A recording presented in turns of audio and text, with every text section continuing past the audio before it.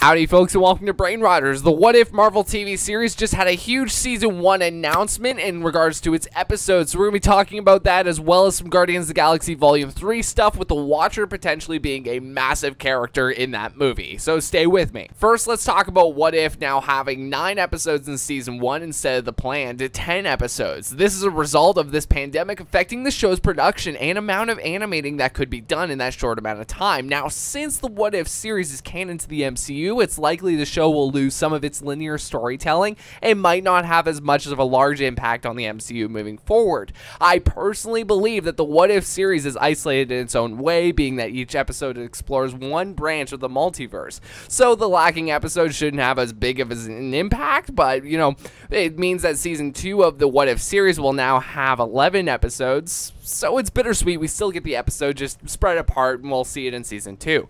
It's actually what happened with WandaVision's finale and how COVID-19 halted production too long and they couldn't finish the VFX in time for Senior Scratchy actually being a demon, and they couldn't finish the VFX on that demon, so they went another way with it. So it was a little more restricted in that sense. But while the show's executive producer, Brad Winterbaum, revealed that he also let it slip that Guardians of the Galaxy Volume 3 could include the Watcher as an important character. You know, before I read you the quote, the situation essentially is that one of the episodes that was pitched for the What If series, presumably like Guardians 1 episode, accidentally contained a lot of the back half of the third Guardians film, including the Watcher. So let me read from the article here and you'll see where the Watcher comes into play. So the quote begins with, "I'm going to stay away from that question," Bradley says when IGN asked for more details on the Watchers. The reasoning is because Bradley says they spent 3 days on the storyline tackling the character, then walked in Brad Winterbaum, the executive producer, through all my hard work only to find out I accidentally pitched the back half of Guardians of the Galaxy Volume 3. Meaning that the character of the Watcher has a massive role in the back half of Guardians of the Galaxy Volume 3. So much so, he actually affects a whole half of the film.